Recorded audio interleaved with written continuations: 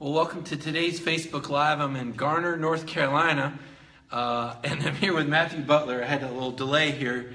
I got lost, which is what happens when I come to North Carolina. It happened 25 years ago when I was in the military, and it still happens. So it's a beautiful state, and I got to see more of it today. And thank Matthew for waiting about an hour for me to find the right... What's the name of the road we're on? Hebron Church Road. I found the right Hebron Church Road. I was on a different Hebron Church Road. Who would have known there was that many? But there's only one Matthew Butler in Tennessee signing class, and he's sitting next to me.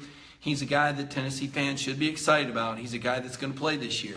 Can't tell you who told me that, but one of the coaches said he will play this year. And before we went live here on Facebook, I saw why when he knocked out, 24 or 25 reps of 225 on the bench. And just to give you some perspective on that, I think Derek Barnett did 21. Now, Derek had some shoulder issues, but still, this young man is already lifting at an NFL clip, and certainly he has that prototypical size. You know, maybe 20 pounds shy of being a D tackle, maybe right on the spot for being a DN. So we'll see how he grows. Now, Matthew, how big are you right now? What are the specs, if you will? Well, I'm 6'4", 268 pounds. 6'4", 268, and it was, 24 reps on there, wasn't it? Yes, sir, 24. Okay, 24 reps, and then you told me you set a personal best in another lift today. Oh, I had 325 power clean today. It's my new max. So if you power clean, is that like straight up here to your chest, or is that like over your head? Oh, no, sir, just from the ground, a deadlift, a high pull, shrug it, and get it on your chest, elbows up. Okay, wow. All right, how about 325? Yes, sir. All right, so basically he can lift and throw just about anybody in his way. And that's good because there's going to be a lot of offensive linemen in front of him. Not too long from now. We're just a few weeks away from being out of high school here. I got to tell you, it's a beautiful high school, by the way. But Matthew, I saw you at the Orange and White game. You look ready to dress that day. Yes, sir. They actually were joking around with me just because of some injury situations and whatnot. That hey, just sneak into the locker room and get dressed. And believe me, if that was legal, if I would have been able to get away with it, I would have. And I would have been as prepared as I could have been because I've been working real hard since really even before signing there just because I know the goals that I have in mind. Yeah, you were in. We'll get to those outrageous goals. As you said, I was trying to come up with a headline. I said, what are your reveals? What, your goals or championship goals? He said, yeah. He said, I got championship goals. He goes, actually, I've got some goals that some people would say are pretty outrageous. But before we get to that, part of the whole Facebook Live interview thing and why we do this Next Generation series is to kind of find out, where the athlete comes from, and not just athletically, but even personally. And I thought it was interesting. You told me you lived in Fayetteville, North Carolina. Your father was in the military. Military families tend to have a lot of discipline in terms of the kids are usually really well-mannered. They're very good with time allotment. When did that really start to kick in for you, just in terms of what's made you the person that you are, and not just football, but just in the classroom as well? I feel like it was just kind of like the environment that I was in, between just riding with my dad to the commissary and seeing all these people who are going in and doing what they have to do and getting it done. Like, that was just always the mindset I have, like, get what you have to do done.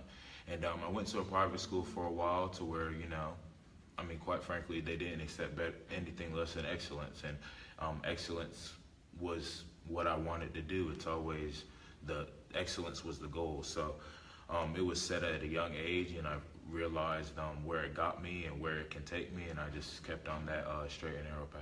So, basically Matthew's telling you he's got a high standard for himself. And, I guess we all have that unconscious, conscious, what's good enough for us? How well does the lawn have to be mowed before you say it's done, right?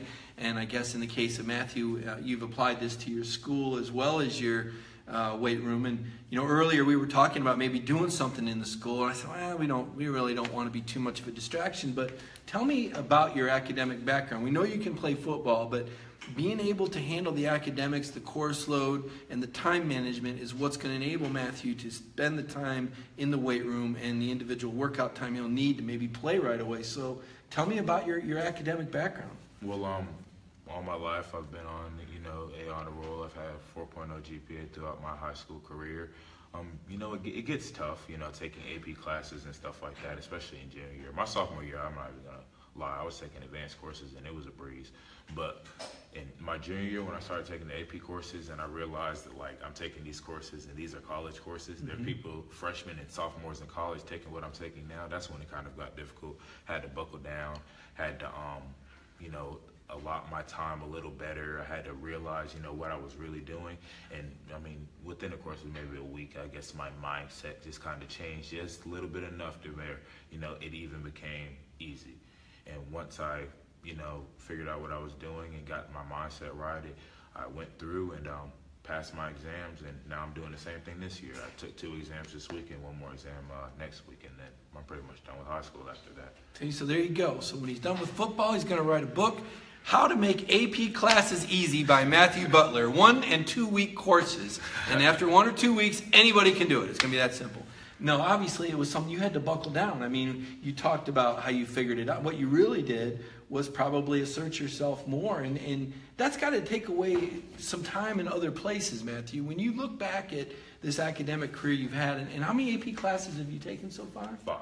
5. So technically you'll be going in what? Almost? I'll be going in as long as I'm very confident about my psychology this year. I'm still waiting to hear from Tennessee Admissions Office about my AP US history, and I'm confident about my English that I took 2 days ago. So I could come in essentially with I don't know how many hours each credit almost is, a semester 3 or worth 4 credits.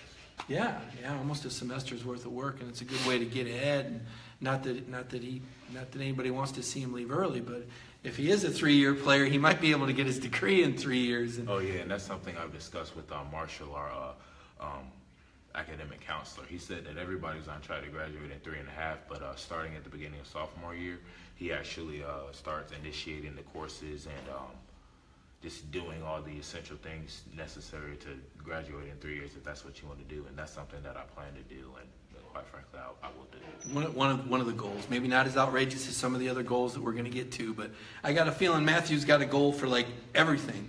What I was getting to is when you spend that time working out as you have, playing sports as you have, or in the classroom, taking the AP classes, that doesn't just come easy. I know you said it was easy after a couple of weeks, but it was time. There was time invested. What were some of the sacrifices that you had to make? I've got to think there were times that, you know, maybe it's not playing kickball in the yard, but you want to go hang out with your friends. There had to be times you had to give some of that up. Yeah, hanging out with my friends is always great. I feel like, you know, I know a ton of people. Like if you would have came anytime during the school day, it probably was good that you didn't, because everybody was like, oh my gosh, you're doing another interview, blah, blah, blah, blah. Hey, Matthew, et cetera, et cetera, et cetera. Right. And then, but, you know a lot of people, but the people that I'm close with, they have the same or relatively the same goals as me, you know, be the best at whatever it is they're doing, whether it be football or whether it be in school or just whether it be just providing for their family, for their brothers and sisters, mother and father, or just making their mother and father proud. That's all something that's on my list of goals. So, I mean, it's on their list of goals too. We're so similar that, I mean, hanging out with them is just bettering myself. Okay, so when did this mindset kick in? And when did you conscientiously realize that you were going to apply yourself at an elite level and not settle for less? I guess when I transferred, well, I didn't really transfer. I moved here and I had to go here. Like, nobody recruited me to come here. But when I came here, I saw the standard that it had for football. And at my old school, like, I was a great football player. I played on the JV for a few games, got pulled up to varsity, and played with some elite players like Harold Landry, who just led the whole NCAA in sacks. I played with him, got mentored. Was that your freshman year? Yeah, my freshman year. That was awesome to me. And then Lamont Galliard, who's at Georgia, and he's actually transferred to O-line, and I could maybe get a few matchups versus him this year. And, you know, those were great people that I got some knowledge from. But even when I came here, it was still a different level. And I met men like Coach Leach, my head coach, and Coach Reed, my position coach, that instilled in me these values of, you know, hey, we're depending on you. And we're not just depending on you for no reason. We're depending on you because we see the qualities that we need in a player. And then Coach Reed, he told us one day, conference championship my sophomore year, he said, do y'all know why y'all are doing this? And a lot of people was looking at him, win the game. Right. In my head, I knew where he was going with that. I've dealt with this man every day since the summer, when it was hot, when it was cold, when he was mad, when I was mad, when I had heard him say things 1,000 times, and when he seen me mess up 1,000 times. So I knew where he was going with it. He just said, y'all need to find y'all's why. And I texted him yesterday, and he didn't know that how that really impacted me. Like, if you find your why, there's no reason why you would ever stop doing what you're doing. That's why, even though this could be a headache coming from the weight room, back home studying, get up and do the exact same thing all over again every single day, it's really nothing if you know why you're doing it. Right. If you see that light at the end of the tunnel and it's something to direct your energies towards, and boy, that'll be a great motivational speech. But you're absolutely right. And are there things out there that are more important than your goal? And so many people get sidetracked, whether it's too much time on Twitter, or too much time playing video games, or one too many, or three too many fast food meals, because those things become more important than their why. But as you said, if you find your why and you find your goal, then that takes a priority over all those potential distractions and things that can take. And for a young man, how old are you, Matthew? 17. For a 17-year-old young man to have a grip on these things that some people don't learn until much later in life, if they learn it at all, is pretty impressive to me. And it explains part of why, speaking of why, who you are and why you are what you are at this stage of your life now. Have you always been an athlete? Was it always football for you? Actually, I really liked baseball when I was. You were a baseball player, okay. Yes, I was a pretty good baseball player. I pitched. I played every position. And then I played basketball, and basketball was, I grew out of baseball just because there's too many times where you're standing still. Right. And basketball was great. I really felt like if I would have stuck to any sport, I mean, I'm not trying to go to anything, but I really felt like I could go to some college for any sport. Sure. Whether it be throwing the shot put, if I just would have stuck to throwing the shot put, or stuck to basketball, or stuck to baseball, or did what I'm doing right now, I would have been somewhere, just doing what I had to do. When did you give up those other sports?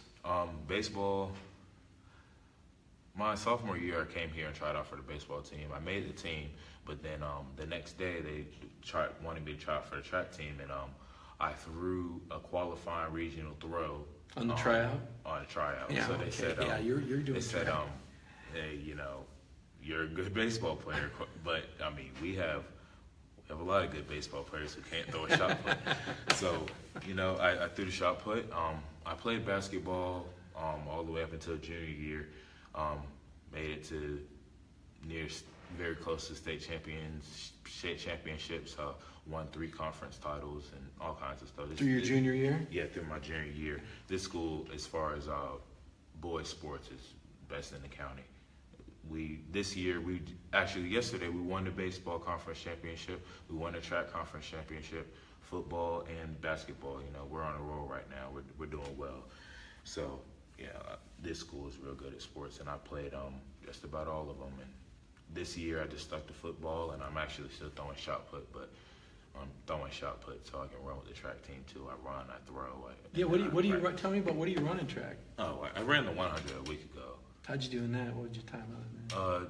12:04. Okay. Which it's not, it doesn't break any records, but for somebody nearing 270 pounds. That's not bad. And if you're racing me, you're not going to beat me. Right. You got different speed for that, right? Racing against people who run at 11 or something like that, might not beat them. But you may not catch Ty Chandler, the running back, but I'll get an angle. Now, what about? Have you timed in the 40? Have you done any of those measurables? Oh yeah, like the 40. My fastest time was probably 4 weeks ago. I ran a 4.75 on the track, a 4.78 on the grass. I don't try to focus on the 40 too much. No, because really it's the first 10 steps or 5 steps, right? Because when I get on campus in 3 weeks, it's going to be about my hand extension, keeping my thumbs up, hand placement, getting off the block violently, throwing the offensive lineman, not just, keeping him on his feet so he can recover, throwing them, and then my ability to rush the passer, which I demonstrated all of my senior year. I had 26 sacks. 26 sacks? Yes. I would have thought they would have seen you coming by then. Did you keep changing your numbers for every game, or you just... Actually, that might have been, who knows, that might have been part of it. I wore 45 last year because I played tight end, and then I wore 79 this year playing some offensive tackle. And that's the one thing I feel like I bring to the game as well. I'm tough, I'm versatile on offense and defense. I'm playing defense at Tennessee, no doubt about that.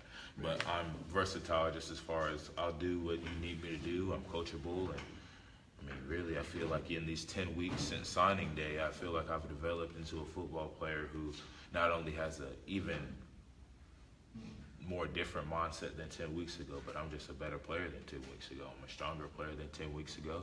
I've been better than 10 weeks ago. I get off the blocks better than 10 weeks ago just because this is what I've been doing for 10 weeks. This is just training. So how many days a week are you training then? 6. 6 days a week? And some in the weight room and then some out, right? How does that work?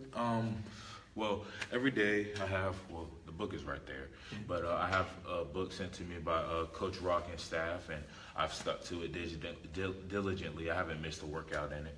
And I also go to my trainer on Wednesdays and Saturdays, and he said that I've progressed. He's coached guys like Dexter Lawrence, who's at Tennessee, who I will be surprised if he's not a top 10 draft pick in a year.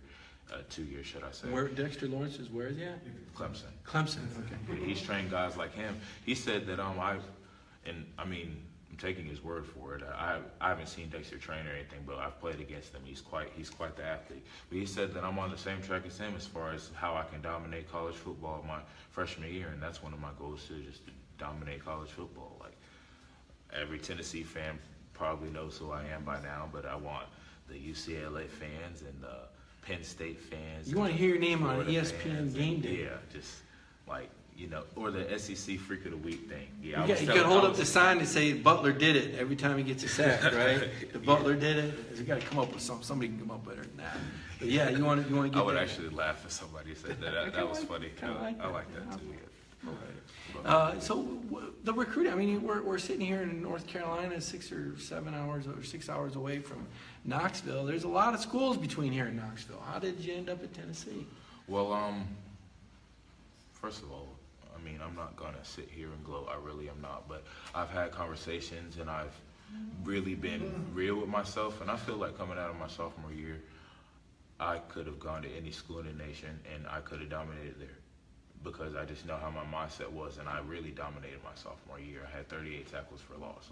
38 tackles for loss at the varsity level? Yes. And this is this class 6A school, right? This is North Carolina. We have 1A, 1AA, et cetera, up to 4A, and we're in 4AA. So this is the biggest, right? Yes, and I dominated on big stages. I had great games, but it was all good.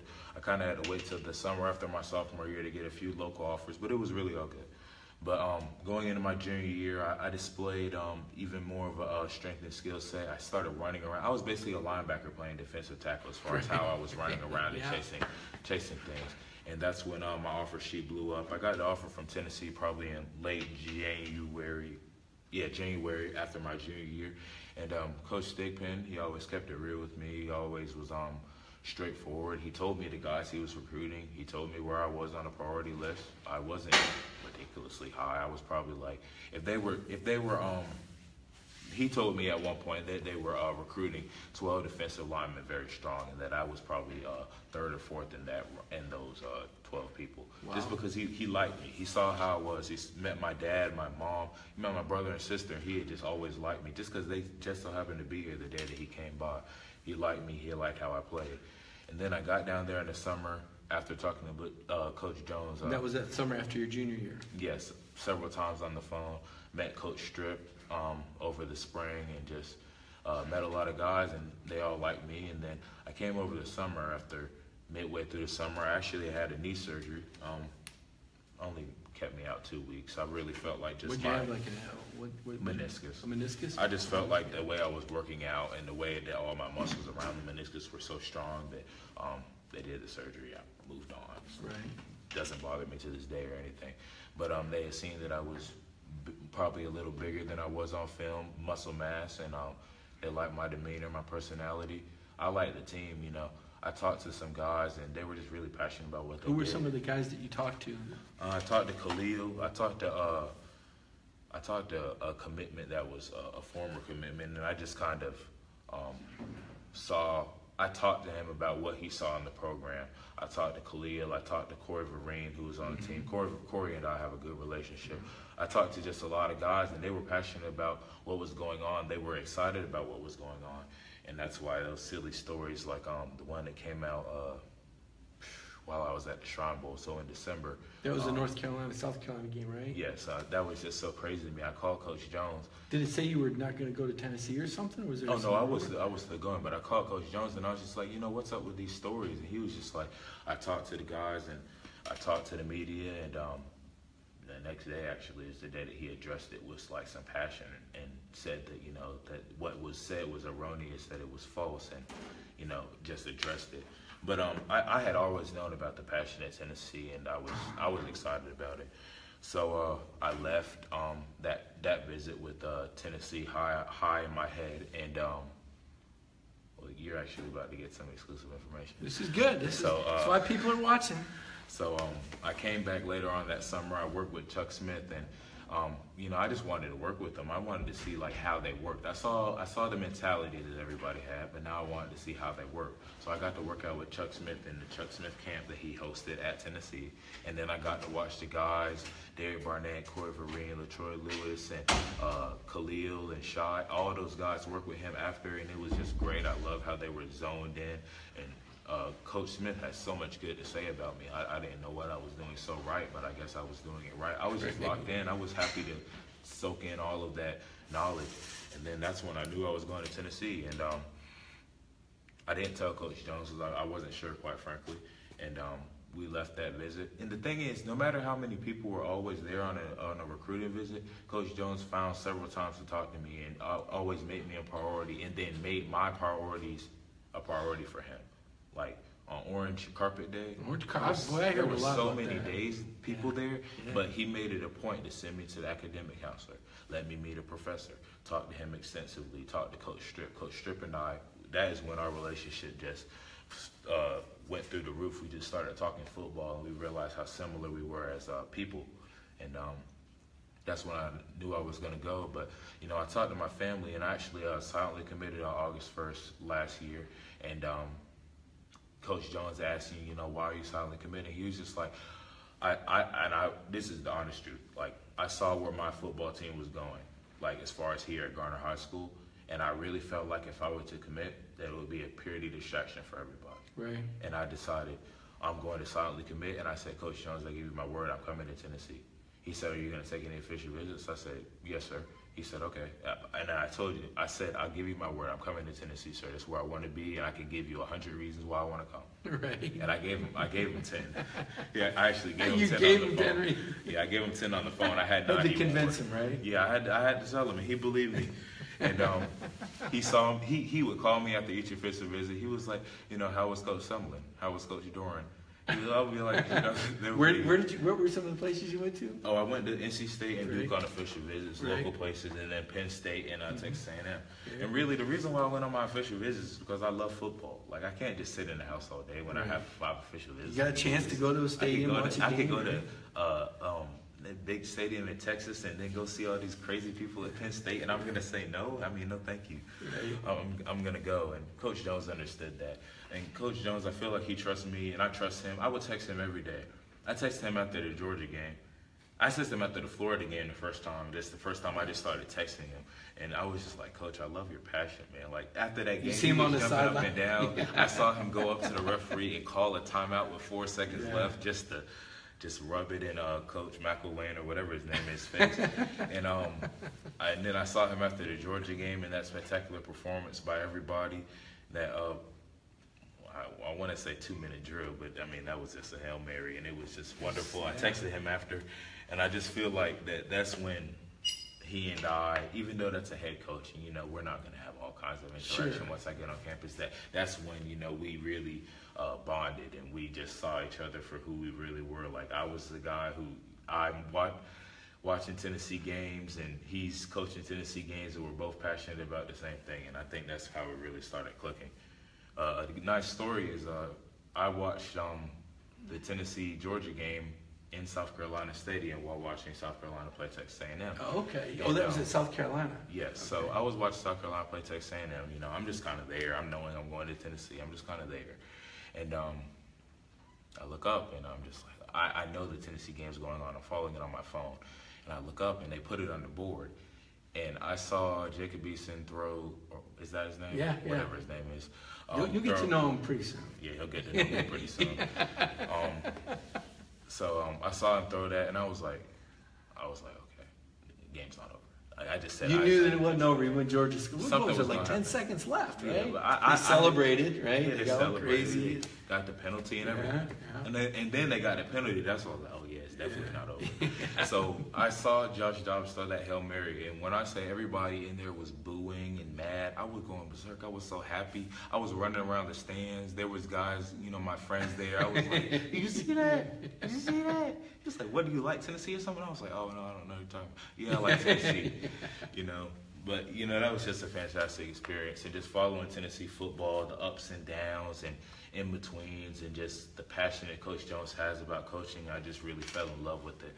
And once I had an opportunity without distracting my teammates and at the right time to verbalize and solidify my commitment, I was just excited about it. And now I'm signed and about to leave. Yeah, well, you're a fast study. When I was talking with Matthew before we did this, he knows everybody that's coming in with him. He knows what guys lifted at the combine. I mean, this is your science. Football's a science for you. I know you work hard in the classroom, but you keep up with things. So you say you like Coach Jones' passion.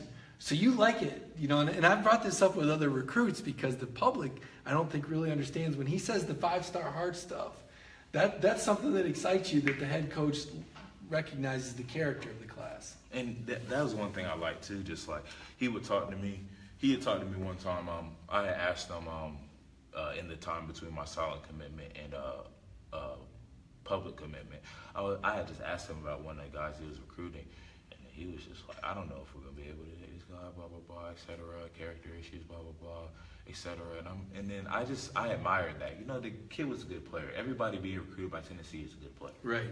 But the fact that Coach Jones could say, hey, I don't want this guy in our culture, ruining our culture, this, that, and the third. Especially because there have been some people, like you said, and like I've observed, that messed up the culture at Tennessee. He knows what he's doing. He not only is bringing in talent, he's bringing in guys with character, guys who are not going to make the T on their chest look like anything but the power T. Right. Yeah, you don't want anybody that's going to diminish the program. Everybody's got to kind of...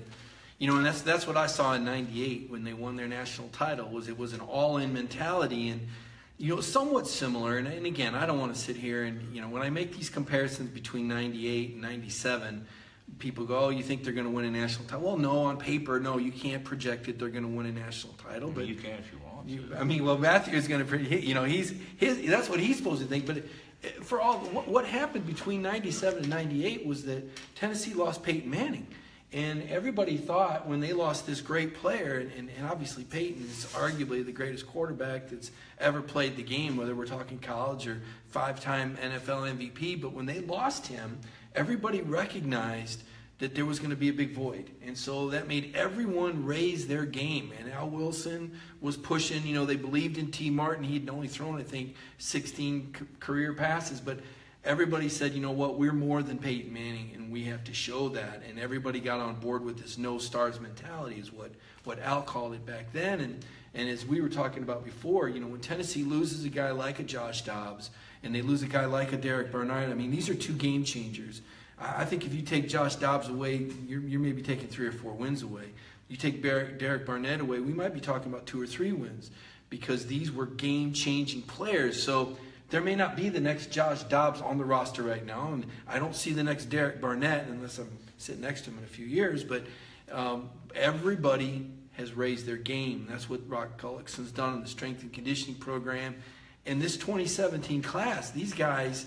These 5-star hearts, as Butch calls them, to a man, every guy I've talked to has talked about championship expectations. And I got to think, as you said, you could have gone anywhere.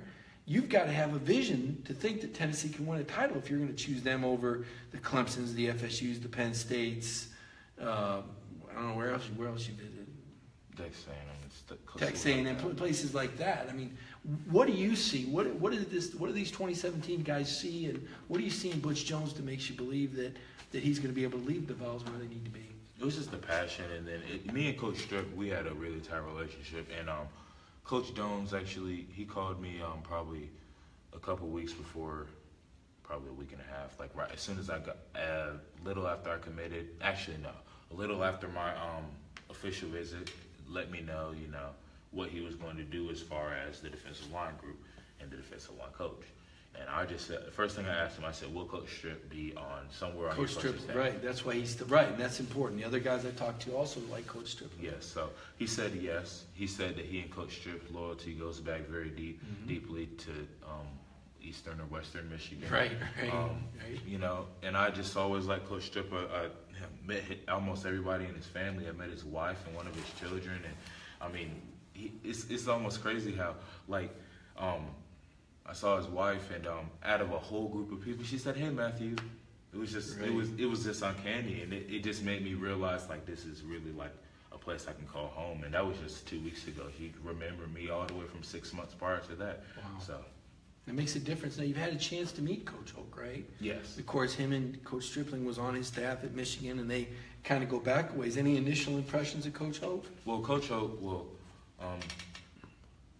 first, I talked to the guys about Coach Hoke. I talked to Khalil, I talked to Congo, and I talked to DeAndre a little about Coach Hoke. They said that he coaches hard. That's what I need. Because when I came here, I was coached hard by Coach Reed, whom I love. He's my best friend. He's like a second dad. You know, he's coaches me hard, and that's what I wanted in a coach. That's what I saw in Coach Strip, and that's what I see in Coach Hoke. They're all going to coach me hard, and that's what I want, because there's going to be days to where I don't feel like hearing them at all, but I'm going to remember that why, and I'm going to listen to them and apply what I need to apply. But I knew he was going to coach hard. So I came in, I gave him a handshake, and everybody says the same thing when I shake their hand. Why are you shaking my hand so hard?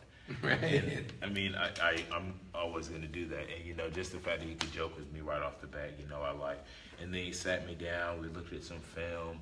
I showed him some videos on my phone. I don't really post videos because you'll see in the fall what I'm doing. But I showed him some videos on my phone just of my hand placement and extension. He coached me. Like, I always learn something every time I'm on campus, so I've always liked that. And he taught me things, talked to Coach Ollie. And then Coach Hoke said, you know, what are you going to do now? And I told him I was going to go lift and work out on the field. It was raining that day, but I still worked out on the field and lifted and worked with Corey and some guys. And he observed me. And then I came back up later, and he was just like, hey, I love what you're doing. We talked some more, and he likes the weight I'm at. And I like. Where are you at right now? 268. 268, okay. So he likes the weight I'm at. I dropped some weight since probably y'all last heard my weight. I was 280 at my official visit, and I mean, if any of y'all have ever been on an official visit, y'all are gonna gain weight too. Right. Because there's a lot of food there, and you're gonna eat it. Right. But I mean, I lost that weight in a week. Right. And I've kept it off since then. I haven't gone above 270 since probably since the end of January. So that's the weight I'm at. He likes what I'm doing. He coached me up. I mean, he says he really feels like I have some potential to play, but I mean, in my head, I know that I'm playing. Like, as long as I keep doing what I'm doing, I'm going to play in my head. And until somebody absolutely proves me wrong, then that's how I'm thinking. Yeah, you know, we were talking earlier a little bit about Coach Shute, who's, you know, kind of the whole mastermind of the whole, you know, Rocket. You know, he's a smart guy, and yes. You know that with the different things he does in the schemes, and you've already studied him. You know, how many of would you say he had some Penn State guys went to the NFL? Oh yeah, he had a lot. When he was at Penn State, he had a lot of guys go to the NFL. He had his whole starting defensive line go to the NFL, and his starting left end had the most sacks in college football. Right. So, and you were saying he was kind of wishing you could have graduated early. With all the AP classes, do they just not have an early graduation? Oh no. So what it is I have 4 classes today, and I have a totally different 4 classes on Monday. I didn't take that's how the school is here. It's not like 4 classes one semester and take everything you need, but it's 4 classes on Monday, different 4 classes on Tuesday, different on Wednesday, and it just goes all the way around. Wow, that's kind of different, huh? Yeah, I don't like it at all because I'm kind of studying for 8 things at once, but it is what it is. I've been ready for college. It's preparing me. Yeah, that's our settings warning. I'm going to take a look at some of our questions here, Matthew, and see if we got anybody that wants to ask you any questions. I see there's a lot of people sharing the video. A lot of people obviously like it. Love the comparison between now and 98. Well, now don't hold me to that. Hold me to it. Yeah, Matthew says hold him to it. That's right. He says, what number do you have at Tennessee? Kyle Hubbard wants to know. Number 56, Mr. Hubbard. 56. What are you majoring in, Matthew? Political science, Miss Moody. Moody. All righty.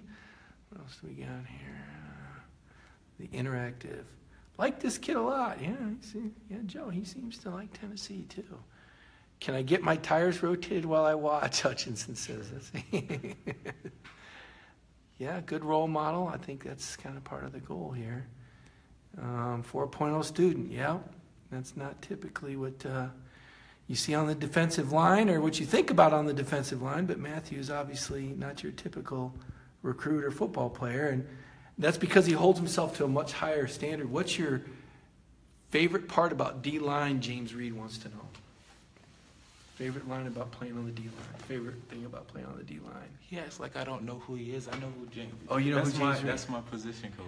Oh, he's giving you a hard time. Okay, I got it. It's get into the money, coach. Get into the quarterback. You know this. Yeah, that's good. That's pretty funny. They're getting to the quarterback. Your favorite VFL? Okay. I mean, talking to Derek Barnett and seeing how he plays, I've liked Derek Barnett since even before I had a notion that I was even halfway interested in Tennessee. So Derek Barnett, all-time favorite, boom. So, and then my major is political science. So now you told me you had some outrageous goals. Now that Derek Barnett knew coming in what he was in. He's the only player in SEC history that had double-digit sacks 3 consecutive seasons, and of course he's got the record at 33. Is that within the realm? I mean, do you look at something? Is that like, no, you can't really look at that. You just have to look at this year. Do you have goals that? I have goals. If I were to I could just start saying them if you want me to. What are some of them? I mean, everybody's got their dreams. Not many people like to put them out there because people come back and say. If somebody really, if I say my goals and somebody comes to me after I haven't accomplished them, that's just going to motivate me more. So really, I'm setting myself up for success. So I want to earn my academic patch by summer 2. Academic patch means that I forgot exactly what it means. Vol Scholar Patch, right? Yeah, the Vol Scholar Patch is essentially you're passing all your classes. I'm planning to get A's in all my classes. Get my Vol Scholar Patch. I want it to be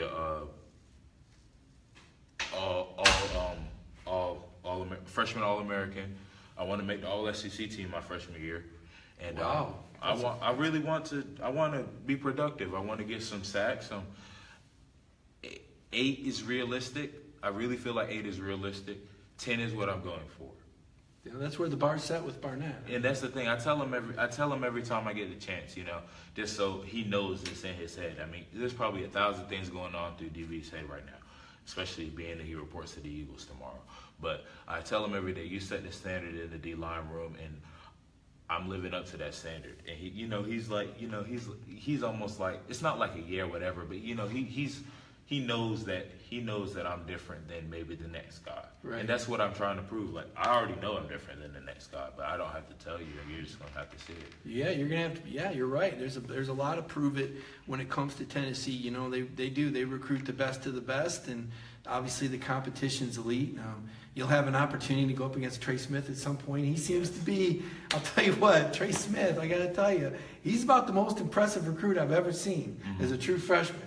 So that, to me, you've got, that's the number 1 recruit at ESPN 300. I see those recruiting rankings sometimes like, yeah, whatever. The thing is, I've studied them. You've already studied Trey. Mr. Joe, he works in VFL Films. He's given me my access to all the spring practices and everything. And don't tell Trey, but I think I really know his weakness, seriously. Like, I know, because I've seen guys like Quay and guys like Quay stood him up in the one-on-one. Quay get him off balance, and I've seen how they do it. And I really feel like with my length and my hips and my suddenness, I think I got him. I think you got a chance. No, I'm not gonna say I'm gonna beat him every time because he is impressive. I see him playing for us. I see him potentially starting for us. Yeah. I see him as part of the building of the step to the next level. There's no question. But I'm just saying, you can tell Trey or not tell Trey, but This is the way it's supposed to be, though. This is what people don't realize. People go, no, this is the way it's supposed to be. These guys are supposed to challenge each other. It's supposed to be fun, right? You want the best out of Trey. Mm-hmm. You want Trey knowing there's this guy coming in here that says, you want him to know, yeah, here I am. I'm coming for you, because that's what motivates elite athletes. The bigger the challenge, the more they raise their game. That's why he's willing to throw these goals out. People say, oh, he's just a young guy. No, this guy has thought this through. This is something these dreams have been playing out in your head. You've worked hard for them, and you want any bit of motivation, he's probably hoping some other fan will say something on there from Florida. Or, George, believe me, soon enough you'll get that on Twitter. They'll discover who you are. Was there any other? You mentioned the Tennessee deal. Was it all about the visit at Orange Carpet Day? I mean, what was it that flipped the switch for you to Tennessee, and what made Tennessee? And you mentioned the passion. You like the passion. Coach Strip, obviously, Coach Jones. But all these schools have passion, right? Or is it just not the same level? What you said when you came in here, you said, I think this weight room would look just a little bit different if we were in Tennessee, Alabama, or Georgia. Right. Around here, there's Duke, there's NC State, there's UNC, there's Wake Forest, and then there's Virginia, Virginia Tech, and Virginia. And out of all those schools, Virginia Tech is obviously the best school. Football school. Yes, as far as football. Everybody else is centered around basketball, you know.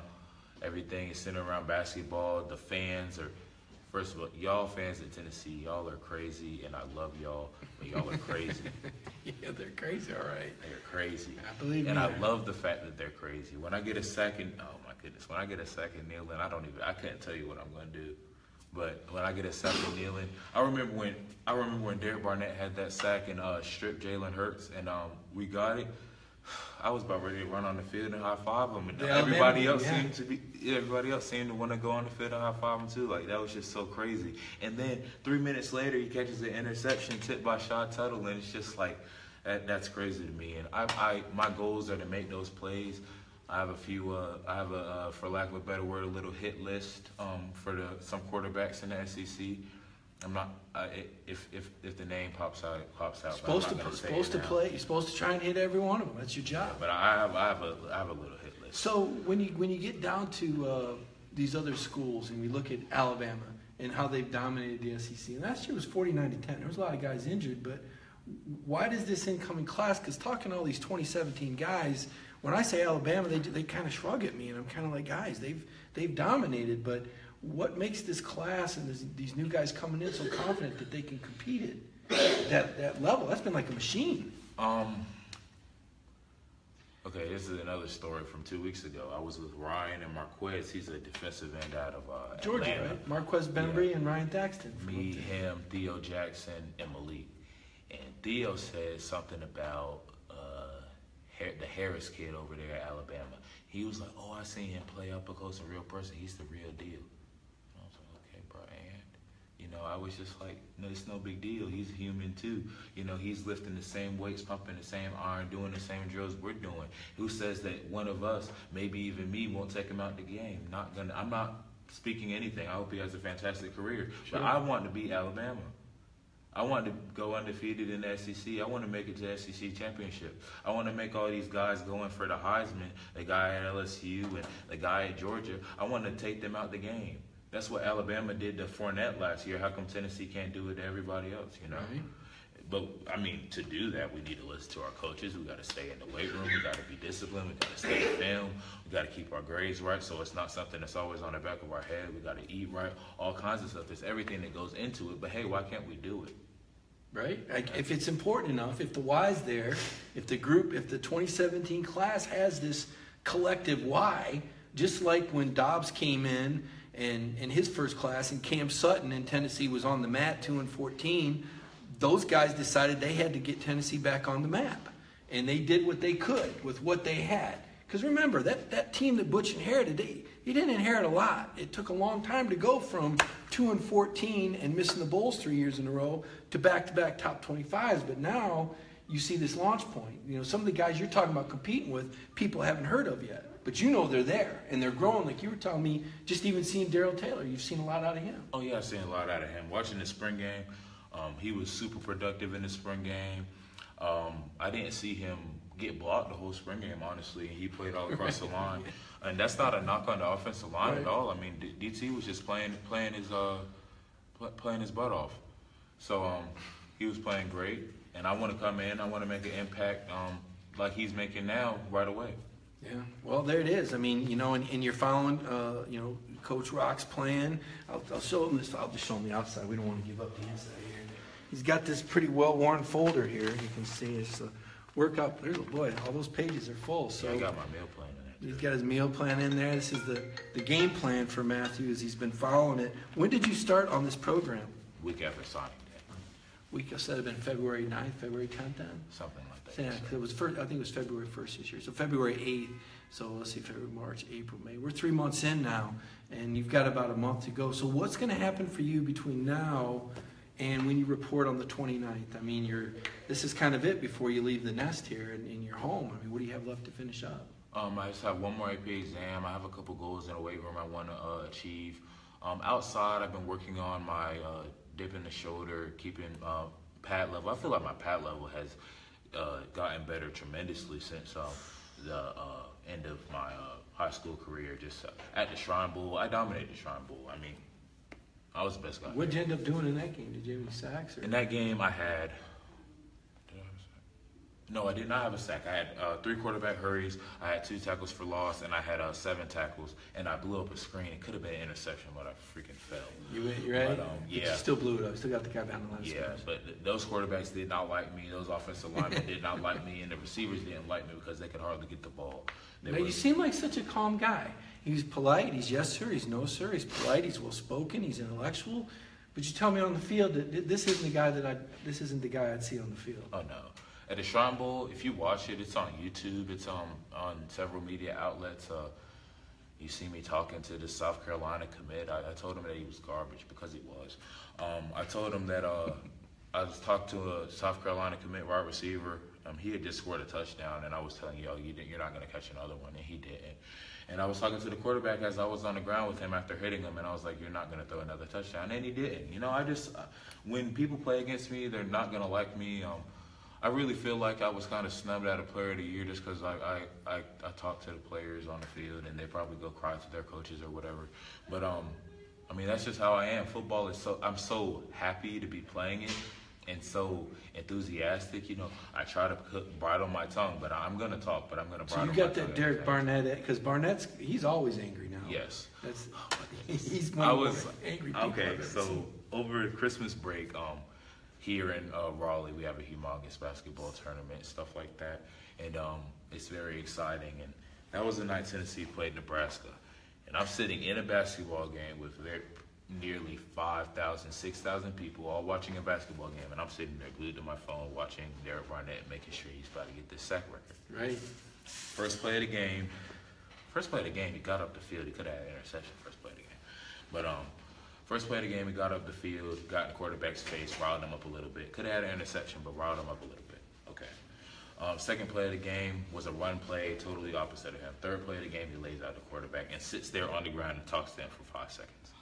Oh, he was getting in his head. I love it. Like, I love it. I love seeing it. Because, you know, he's always plays angry, but you could tell that there was a passion with him playing in his hometown and him chasing after that record, knowing that it was in sight. And it was just awesome to watch. And when I saw him get that record, the home team was losing, and I had kind of made an exclamation. And kind of everybody, right? It wasn't inappropriate at all, but it was just inappropriate for the situation, being that the home team was losing. That's what I mean. You make noise when they write. Yeah, so I was excited and texted him after that, congratulated him, and it was awesome, you know. Wow. And I want to come in, and I'm not going to say I'm going to be the next Derek Barnett, or I'm definitely going to break his sack record, even though that's a goal of mine, and that would just be purely awesome. But he set a standard in the defensive line room, and I have to meet and exceed that standard, just like everybody has to meet and exceed that standard. And if everybody does that, we'll be the most dominant D-line in the SEC. And whoever has the most dominant D-line in the SEC is going to win the SEC. You mentioned Khalil McKenzie. That's the guy you connected with. You like what Khalil's going to bring. We were talking earlier, you know, Khalil's a guy that's had some injuries. He was a 5-star. You know, he came out of Concord de La Salle, you know, #1 D tackle in the nation, really, and hasn't been able to meet his goals yet. But from what you've seen of Khalil, you think he's going to be ready, and you like his mindset. Yeah, he came back from pectoral injury. I watched him on film, hop in the jersey. He's the first guy in line. He's talking to the guys. His hips are fluid. He's getting full extension. You can tell that there's something there, but he's still going through all the drills 100%. He just can't go full contact. Right, it's right. precautionary. During the summer, when he and all the guys get back, there's going to be some healthy competition, and I plan to dominate that competition, even though those guys are my teammates. I love them. Like, I've talked to these guys and I connect with these guys, especially Khalil, and talking to DT. I love his mindset. He's a funny guy off the field. He's serious when he's off the field, just like, all the guys. But I mean, I love these guys, but I'm coming to take somebody's spot because that's what I have to do to play. Right. I mean, that doesn't sound great when I say it, but you know what I mean. You want to get on the field. Yes, sir. There's only four guys that can be on the D-line, so it is what it is. I'm sitting there, on my phone studying not only Trey Smith and figuring out his weakness, but just, studying the guys like, hey, what mistakes maybe are they making in practice that Coach Hoke has to correct that I can correct right now on the field with my position coach, and then I can come in and Coach Hoke says, hey, does that maybe better than this guy? Right. That's what I'm trying to do. You're trying to compete at every facet. Yes. There's nothing you're going to overlook. Well, I'll tell you, Matthew, it's been a fun interview. When I met you at the Orange and White game, you were polite, you were proper. I didn't know how much fun it would be. I like the confidence. Obviously, you've worked hard to get to this juncture. And now you've got to jump in with a lot of other guys because, Eric Crosby's a guy I spoke to a few days ago, big defensive tackle, needs to lose a little bit of weight. But, boy, that frame and that athleticism as a running back. Crosby is a guy whose name I think you're going to hear. And then Ryan Thaxton also working hard, desperately working hard up there in Alexandria, Virginia, even further away from football country than you. But Ryan's a guy that really impressed me as well. Really, this 2017 class, folks. I'm not kidding you. I think Butch is going to have the last laugh because this 5-star hearts thing that everybody made fun of him about, I think Butch is going to be pointing back at 2017 saying, and I know he remembers. Believe me, Butch Jones remembers. So from what I've seen out of 2017, I remember too. All you guys have got to remember because it's almost like people were laughing at the class, like, oh well, they didn't get this receiver out of Knoxville, or this guy going to Knoxville, or going to Clemson. I guarantee you, they would trade one of those Knoxville guys for Matthew Butler. And all you got to do, like he said, is put on the film, watch the East-West Shrine game, and think about the numbers he's put up at the highest level. So we're going to wrap it up from here. Matthew, thank you. From Garner, North Carolina, I'm Mike Griffith here with SEC Country. You can follow me on Twitter at MikeGriffith32. And where can they follow you? What's your Twitter handle? Matt Butler _45. That's all my social media. So just type that in and you'll find me. All right. Well, they'll see you soon enough. Thanks a lot. Everybody have a great weekend. Well, let's see. Somebody says, were you alive the last time Tennessee won the SEC? Oh, y'all are funny.